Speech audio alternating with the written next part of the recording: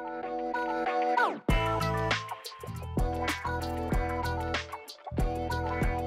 next up on that, and it's again Biden being Biden, and just understand that Biden being Biden often starts with, and this is again why we like him, one because of partisan reasons, but two just because of who he is.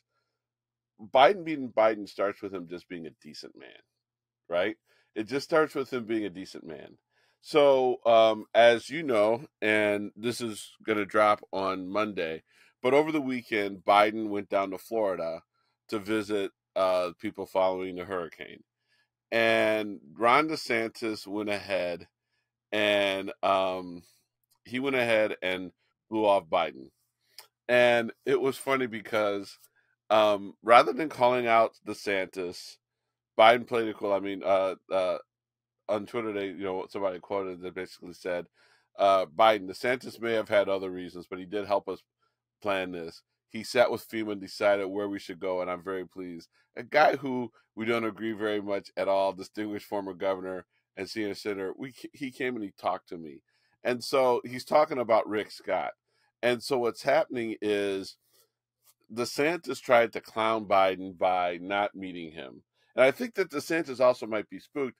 And I'm going to give him a little bit of credit. Do you remember that when the Hurricane Sandy hit the East Coast and Chris Christie was photographed hugging Obama? Maybe DeSantis didn't want that moment. But basically what Biden did was like, he's a good guy. Talking about DeSantis, he just had other scheduling priorities. And then he also went ahead and flagged Rick Scott. And then, of course, as you shared with me earlier, was, Fox News was covering it and someone was singing Biden's praises. And all of a sudden, Fox News's signal went dead. But Biden is showing, and this is what was missing during the Trump years, Biden was just showing what you do. I mean, if Biden was Trump, given the way that DeSantis has dealt with him, Trump would have possibly screwed over Florida just because he doesn't like the way that the current sitting governor treats him or doesn't like what he says, and because he's a political opponent. Biden doesn't move like that at all, and that's what we Americans need. Yeah, I don't know if you caught this moment. I think he was on the tarmac either coming or going, and they said, what do you think about DeSantis not meeting you, blah, blah, blah. And he said, we're here to help Florida and Floridians, right? And that's what presidents do. They're the president for everybody, no matter who they voted for. And Florida's not kind to Joe Biden, to say the least. But, yeah, it doesn't matter, right? You just have to help people. That's your job. And I think DeSantis already got that photo moment. You're talking about the Chris Christie moment. But if I'm not mistaken, John, when the buildings collapsed, Biden went down there. The moment with DeSantis in the white boots, I think DeSantis wants to avoid that completely too. And there's a scene where DeSantis is walking off, pouting, and Biden's in the background laughing with Florida locals. So I think there already was that moment DeSantis was trying to avoid it. In turn, John, you just look like a poor governor, right? You look like you're not trying to help your people. You look like you're not getting funds. Now, the difference between Rick Scott and DeSantis is Rick Scott has an election coming up next year and DeSantis doesn't. So I totally understand where Rick Scott's coming from. But Rick Scott also doesn't have to sit there and say that. He could show up, he could shake hands and play nice. But he actually took the mic and took the opportunity to say how well Biden's handling this. For a sitting Republican senator in the leadership group, right? I think Rick Scott's like number 2 in the Senate, if I'm not mistaken, John.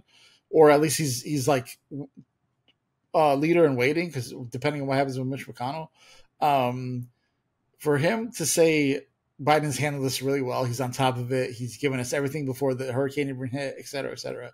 And I don't know if you saw this moment with Peter Doocy and the press secretary where Peter Doocy says, you guys are handling this so well. Is that because of the poor response to the Hawaii fires? And she clapped back at him, obviously. And she said, our response was the same. You guys just didn't cover it back then. And so even when they try to catch Biden and they're trying to make his Hurricane Katrina, and they try to do it with Obama, right? The BP oil spill was Obama's Katrina, and et cetera, et cetera. They try to make Afghanistan withdrawal Biden's Katrina. I think, John, look, Biden's not going to win Florida. I think, let's just say that. But I actually don't think this is lost on people. When you lose things in a hurricane, when you lose your homes or you lose a car, or maybe you know somebody who loses a home and you avoided it, when people show up, it doesn't really matter if you're Republican or Democrat. It really doesn't, right? When there's a fire next door, if my neighbors are Trump people, I'm gonna go help them. It doesn't matter to me. And I think they'll remember it. It might not get them votes, but I just think it doesn't matter. Like, you're not there to get votes, you're just there to help people. And I think people see that and feel that.